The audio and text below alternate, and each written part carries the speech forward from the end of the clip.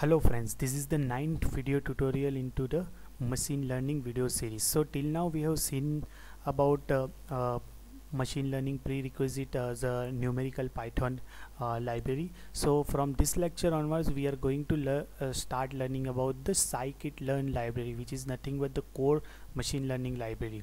In this tutorial we will see about the data set of the machine learning set, what are the data sets available inside the machine learning, how you can deal with those data set inside this scikit learn library. So let's begin. Let's see first what are the characteristic of the data set should be there for the machine learning, making the machine learning system. First one is the number of record. You should have data about the how many records you have for the design the machine learning system as an input to the system. The number of feature is nothing but the characteristic of individual instance of the data. So if you have a number of records and a number of feature, you will have a total data which is having in a matrix format, which is of size, number of records and number of feature. Number of record will be a number of rows and a number of feature will be a number of column. In next slide we'll see about how that actually organized into matrix structure.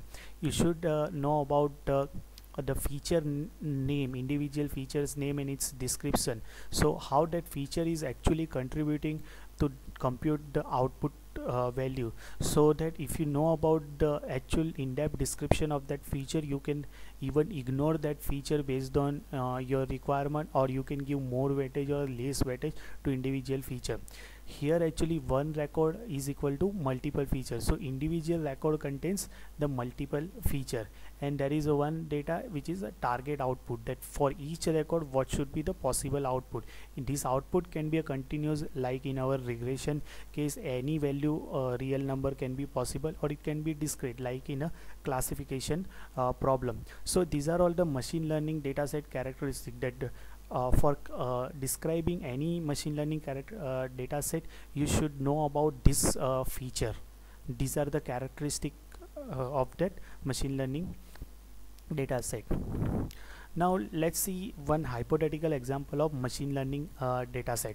So what I described in earlier slide, I have just put it into one tabular format, the same thing. So this is the green side, we have a total 5 record, which is nothing but our training data set, and each record has a total 4 features. So individual record is having a total 4 feature, and one is the output. The second record has having another 4 feature and a 1 is output. So in this way total we have a 5 records and a 4 feature. So our training dataset matrix become 5 rows and a 4 columns. The same way training dataset output, we have a total 5 values and we have a 1 column. So the target database, the output database matrix become 5 rows and a 1 column. So in this way we get the training dataset of 5 rows and a 4 column in this hypothetical example. In reality this number can be very high, even 1,000, even millions, or even a billions also. Now these are all the training dataset. What is in a testing dataset? You have any testing dataset which is where you have been given this 4 feature, and your objective is to compute this output value in a machine learning. So that is what the machine learning problem is. You have a training data set matrix, you have a target training set matrix, and you need to compute the output value for the test data set. For the test data set, for all the features has been given. These features can be anything depending on the different data sets. Let's see now different database available in is open source library. So in this video lecture series we are going to use the scikit learn library, which is available into Python. The first and foremost thing into machine learning is that whatever kind of algorithm you use, but if you have a more data you will get a better accuracy. that is the key point in a machine learning. So in a scikit-learn library there are couple of data set which is already available, like a Boston data set which is having a number of features for each house, and for each house based on that number of feature you are predicting the price of that house. That is iris database set. It has a total four different kind of flowers are there based on its length and height. So length and height becomes your features, and the classification among these four different kind of flowers becomes your target. There is a diabetes database sets are available in the scikit-learn library, and there is a one digit data set. So individual digit has been given as a image, and the task is to identify which number as a numerical number exists inside that digit. So in a few next lecture we'll see individually this data set, how that data set data has been organized in this matrix format, how you can import inside the scikit-learn library, and further on lecture we'll see about what are the different algorithm you can apply on. But these are all very toy database, very tiny kind of data set. In actual machine learning system the data sets are very huge, but for our learning purpose we'll start with this simple four data set like a Boston data set or iris diabetes or digit data set. So these are all toy data set. Let's see about what is a huge data set.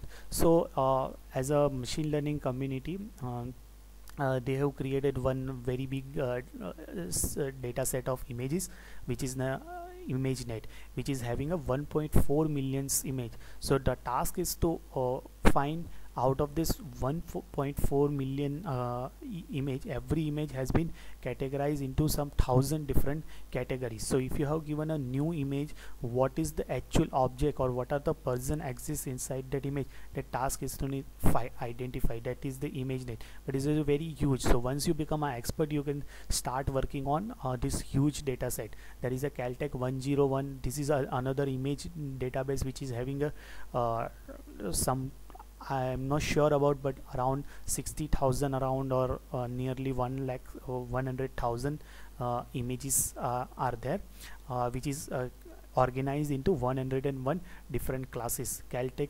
256, that is the same as Caltech 101, which is having a 256 different classes. Stanford has released this house view street view house number database. So these are the all database which has been gathered by Google self-driving car while taking the photos of individual house, and they have grabbed the house number inside that.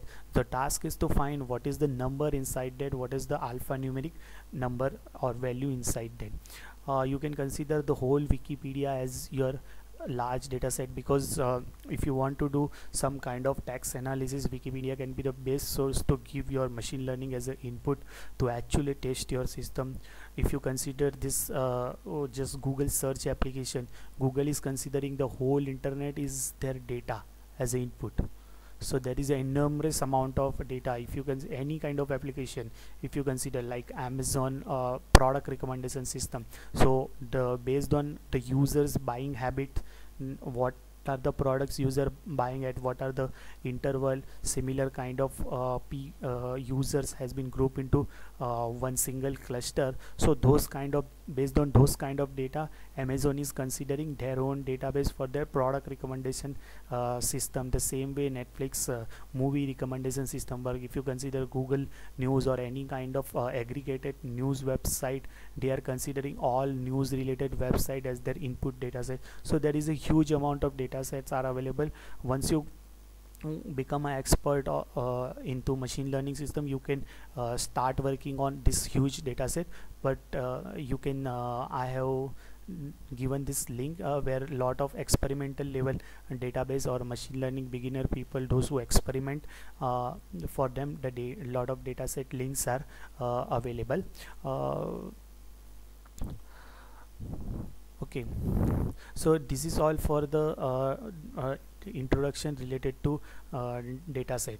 From next lecture onwards, we will see about individual dataset, which is a very tiny dataset available into scikit-learn library. We'll import each and every dataset, and we'll see how to import it into particular matrix, and then onwards we will see how to process them. So you will get actual idea about that, what is the actual machine learning dataset looks like, and what is the characteristic of that, what are the feature associated with based on individual dataset. So that's it for this lecture, friends. I hope you enjoy listening this video. Do keep like, comment, and subscribe it. See you soon.